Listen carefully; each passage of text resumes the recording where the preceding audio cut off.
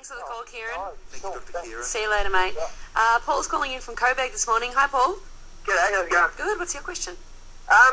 It takes light 8 minutes to travel from Sun to Earth. I was wondering if the Sun was to suddenly just disappear, what would happen? Like, would the Earth go dark in 8 minutes, or would we just spiral out of orbit, or Okay, so with regard to the planets going around the Sun, specifically the Earth, you've got the inward suck of gravity due to the Sun, and at every instant in its path, the Earth wants to travel in a straight line, but it can't.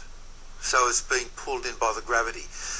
If the Sun were to be magically taken away by aliens, both gravity and light and electromagnetic radiation, all of which travel at the speed of light, would after 8 minutes show their effect, and then suddenly it would go black, and all of the planets would go in a straight line from whatever point they happen to be.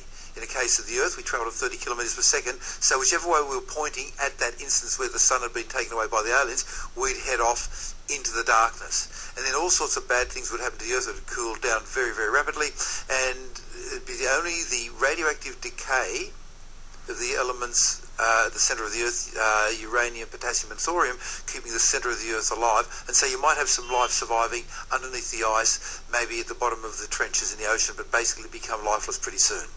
Okay, so it'd take 8 minutes for all that to happen.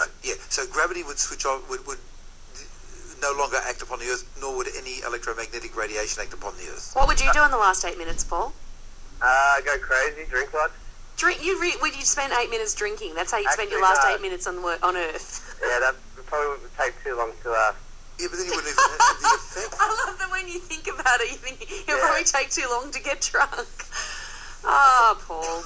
I'd probably spend 8 minutes thinking of something good to do. Yeah, there you go. Yeah. I probably would do the same, and then it'd be all over, and you'd have wasted it just trying to think of the best thing to do. But you wouldn't get any warning, because all that happened was that suddenly the Sun would wink out, and it'd get really cold, and then it was a spiral downwards to death after that. Let's hope the Sun never disappears. Thanks for the call, Paul. Thanks a lot. Good on you, mate. And we were trying to get Diane from Ballarat on the line, saying that you shouldn't mix fruit and vegetables in your